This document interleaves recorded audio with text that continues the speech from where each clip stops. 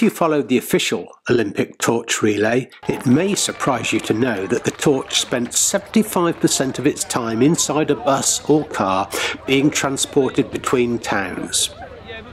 The torch arrives in Dorking on a bus.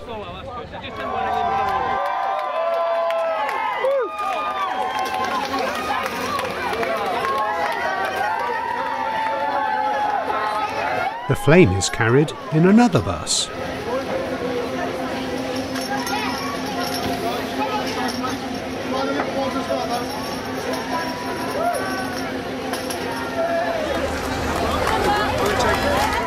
The runner then takes the torch across town and back into the bus. In response to this, the real relay was organised. 2,000 runners kept to the true spirit of the Olympic Games, running non-stop, day and night. The real relay followed the route of the official torch. Each runner carries the baton for about 12 miles.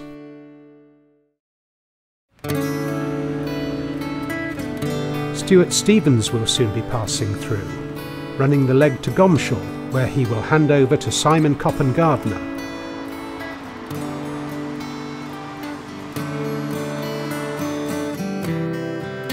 Simon, an amateur actor, is on stage in the Green Room Theatre, hoping the play finishes in time for him to run his stage. The King must make a decision soon.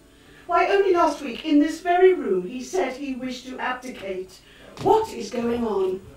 You must remember, ma'am, that until very recently, His Majesty was the most advised man in the world.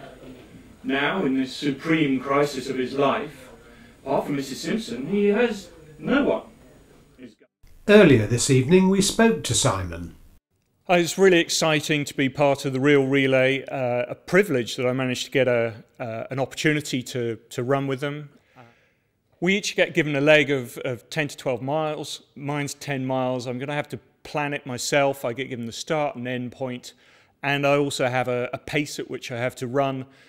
So it's completed that 10 miles within an hour 40. In my case, because of the way the roads are, most of it's going to be off-road. It's just my passion. That's what I enjoy. This is in many ways sort of commemorative for me, because I met my wife 20 years ago at the '92 Barcelona Olympics. And so it's nice that, you know, she's going to be here. She's going to pick me up after the play, assuming we finish on time, and rush me down to Gomshall. The crowd is waiting for Stuart to arrive. Even the dog is on edge. We've been joined by the BBC, whom we've kindly allowed to film alongside us.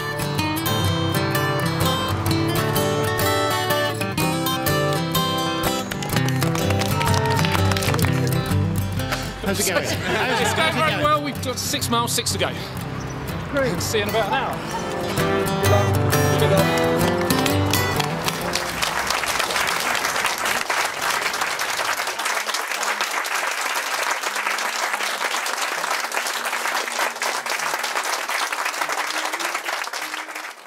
Because the play finished on time, Simon has a few minutes to talk to the BBC.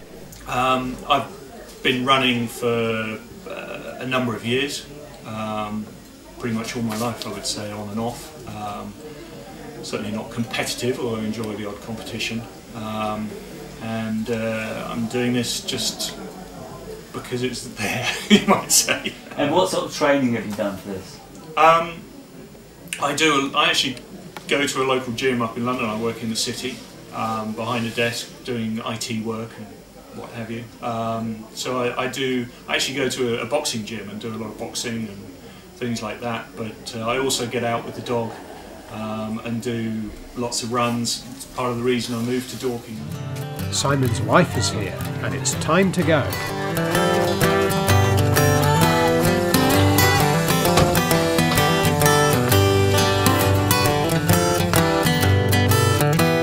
Luckily, he's arrived in Gomshall in time to discuss the route of his stage with others who have come along to keep him company. This has happened on most stages around the country, with runners coming from athletics clubs and recruited through Facebook.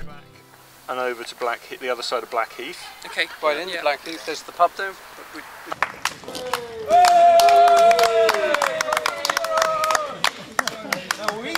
With the planning completed, they're keen to get going.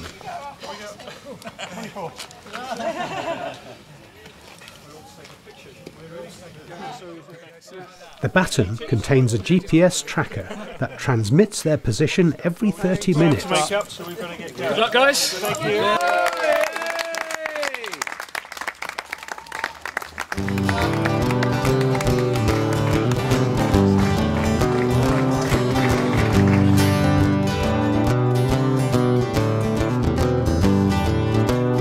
The runners have certainly made good time over the first part of the course.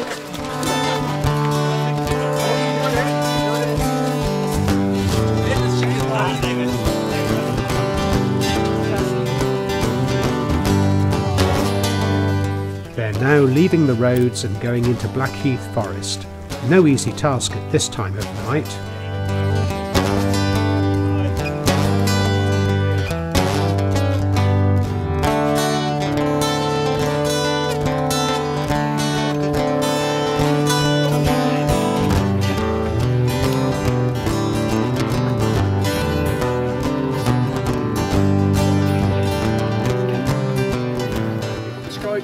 Yeah, we're doing average 6.5k a minute.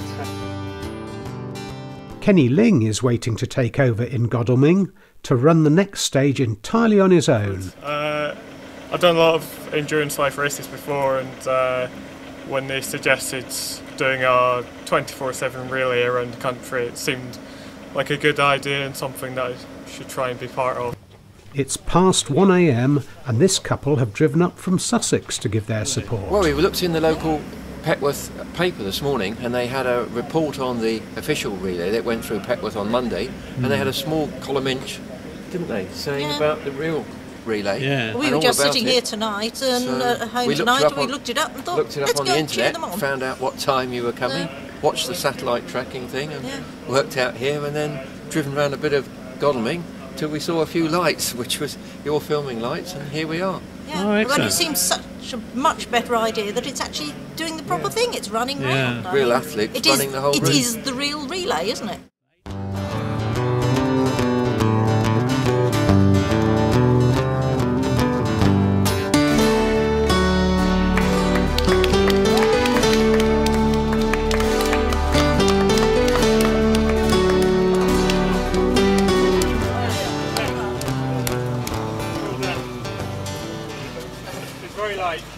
When you and the low light was the pathway of cow poo, I think, coming down. Any tips you want to pass on? Oh, the same Stuart said to me, I mean, you just got to keep going. Try and make up some more time. I don't know how we've done, but it's brutal. It's only 10 miles. Do the handshake there? Yeah. Well done. Hang on a second on. Let me just get a bit of a focus. Everyone, you got a team with you? No, it's on your own. Oh, it's awful. I know. I better be off. Yeah, good luck. Good luck. When he's finished his stage, Kenny will be running another 12 miles to get home. So some of those lanes were really nasty down there, and it doesn't make it easy. You're just sort of trudging through it, and but you know, it's teamwork. We all pulled each other along, and we're glad to be here. Glad to be going home. Yes, could do with some water.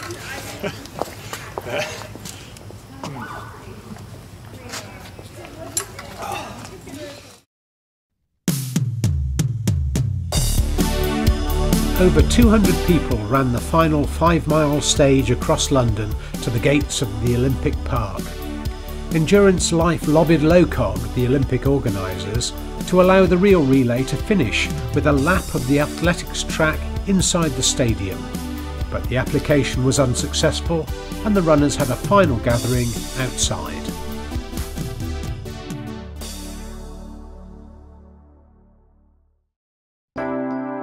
The real relay baton was carried non-stop for 55 days by 2,000 runners. They ran over 7,000 miles, ascending the peaks of Ben Nevis and Snowdon. They ran day and night, in all weathers and conditions.